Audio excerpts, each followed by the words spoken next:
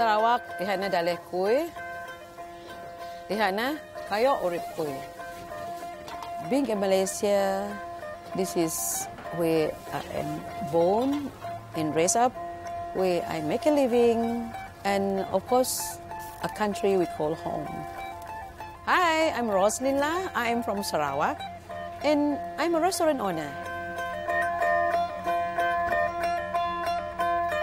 I was born and raised in a longhouse in Baram to a Kayan family.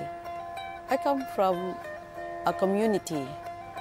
The Kayan people are gifted in making handicraft, which is very much part of our family. After many years in the handicraft industry, I decided to open a restaurant because food is very much part of our culture. In Lepau simply means home. In the Kayan language, humbly one can tell her friend, this is my small Lepau, which is home.